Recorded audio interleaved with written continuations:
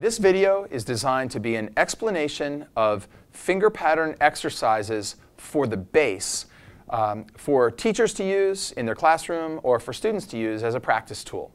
So the finger pattern exercises were originally developed for violin and viola, but I've modified them a little bit for bass and cello, and so I just want to explain how it works for bass and how you might be able to use it.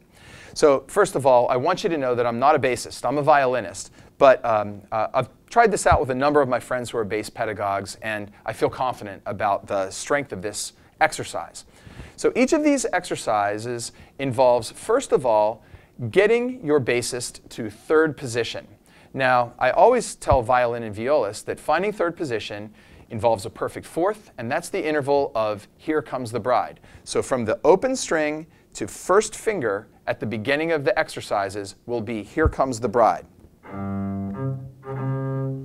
So we'll start with that, and then from there we'll play 4 quarter notes on each step of the exercises. Now, if you haven't watched my previous videos about the whole step, half step pattern of the videos, I do recommend you check that out. But in the end, the first one that we're doing is the 3/4 finger pattern, which involves a half step between the third and fourth notes of the exercise. So we find "Here Comes the Bride." Now, 4 quarter notes on each step.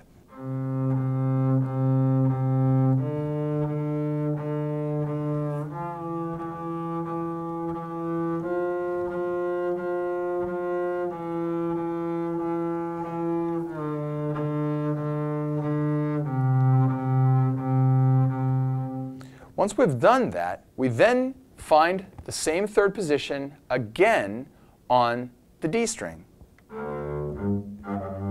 And it should be pretty easy because it's really right in the same place. And then we do the same finger pattern exercise.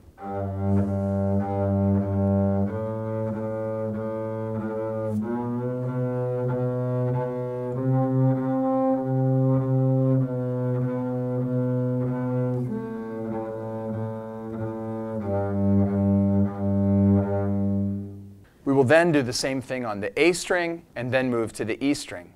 After we've done it with 4 quarter notes on each step, you'll then move to 3 quarter notes on each step of the exercise, then 2 quarter notes, finishing with 1 quarter note on each step of the exercise.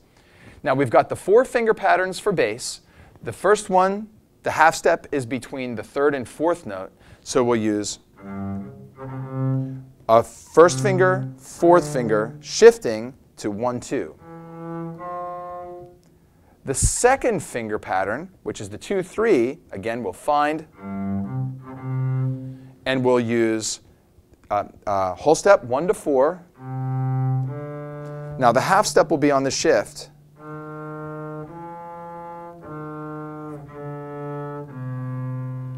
The third finger pattern is the 1-2 finger pattern, so it'll be a 1-2,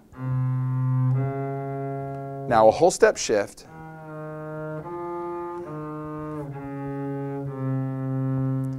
and the open finger pattern is 1-4, 1-4.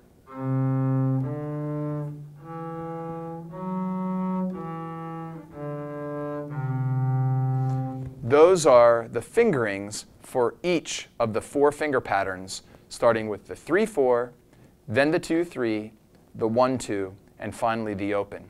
Again, I think it's really important that young bassists understand that the name of the finger pattern exercise is where the half step is. The 3-4 finger pattern has the half step between the third and fourth notes of the pattern, etc.